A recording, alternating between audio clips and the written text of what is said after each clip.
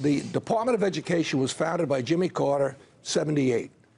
The chart showing the money that's spent goes like that. The chart showing the results goes in the opposite direction. Right. Now, there's 30 developed nations in the world. We spend more money per student of all those 30 countries. We rank 28th out of 30th in results. We're spending the money. We are spending the money. I had the governor of Massachusetts in my office last night.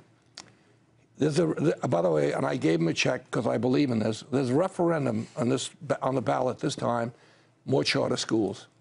Jeff Canada was at the meeting last night. We know one thing. If we don't improve the quality of education in America, we're not going to solve our long-term economic needs and challenges. Not. Why am I passionate about it? I'm simple. My mother went to the 7th grade. My father went to the 8th grade. My mother was a cafeteria worker. My father was a plumber. Here I am today. What was the difference?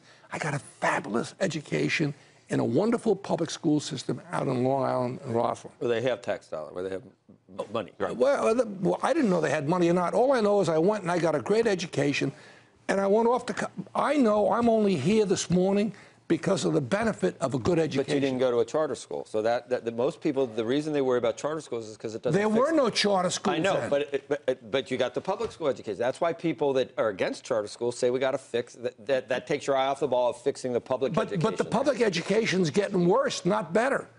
So what do we need to do there if it's not money?